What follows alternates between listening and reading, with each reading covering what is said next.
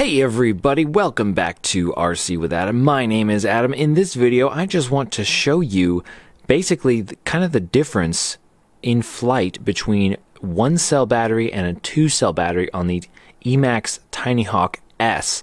I got this little micro quadcopter like a few weeks ago, and I have just been loving this thing. It is so much fun. I think it's more fun than flying my 5-inch quadcopter around because it's just so less stressful. Like, you don't have to worry as much about breaking it or crashing into stuff, and it's just a great time. The flight times aren't as long. But anyway, I wanted to make this video because when I was flying around on the 1-cell battery for like quite a while. That was a lot of fun, and as you can see there, you can fly really slowly and it works great. It's just like, you know, kind of like more of a typical kind of tiny whoop type of deal.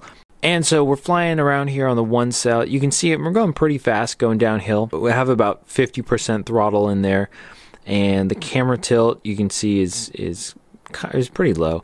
Now here I'm going to try and do kind of like a power loop, and you can see, you know, it worked out okay, but not really like an actual power loop. And then there I kind of did a roll and just didn't give it enough throttle to catch myself, or just the battery was a little bit low at this point. So, you know, you're pretty limited on 1-cell with the amount of power.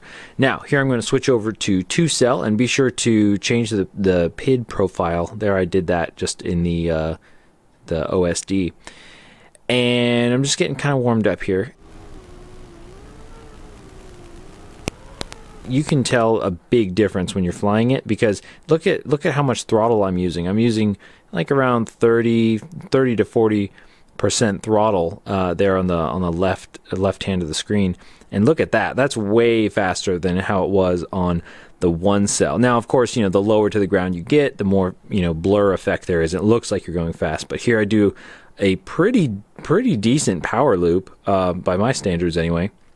And I was able to catch myself really well, and it worked out pretty good. There's my brother there. He's learning to fly drones as well, so he's been doing some line of sight flying. But my battery just totally pooped out right there, so you got to watch out for that, because it will just pretty much die without much warning. Now here I put the 1-cell and 2-cell side by side, and you can see that the 2-cell started out behind the 1S, but it caught up, and I just played those clips, you know, together, so they're not identical clips, but close enough.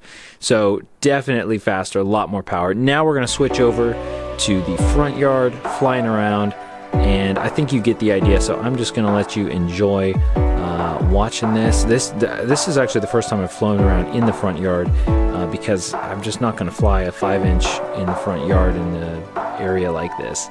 So that's what's so cool about the micros. You can just fly them pretty much anywhere.